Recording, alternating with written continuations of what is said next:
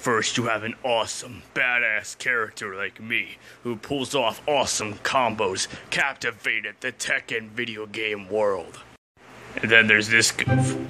I mean, oh my god, look at him as a devil. He looks so damn gothic and emo. And look at his stupid pants and his stupid gloves. They're so gay, trying to rip me off. And that's not even the worst part. Look at him in Tekken 7. I mean, what kind of idiot thought it was cool to wear spikes all over your damn body? I mean, I dare you to look at his face. Look and stare deep into his eyes. Tell me what you see. If you said an ugly idiot, then you were right. I mean, Jesus, look at me, I look amazing. Now look at him. Ugh. I mean, only a mother can love that face. In the fourth game, he looks like an emo Peter Parker in a blue hood.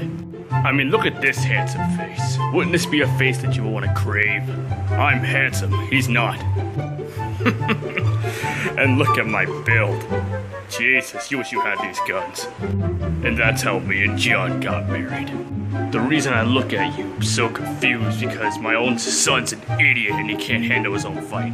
You wanna see how Jin acts in a fight? Okay, here you go. Mommy, I can't win this fight by myself because I'm too emo and stupid to win. Mommy, I need your help and guidance. I wish my mom was alive. I really wish I could disown you. So if you're a fan of me and you don't like this moron, make sure to the subscribe button. Now if you'll excuse me, I'm gonna go rip Tekken 3 to shreds.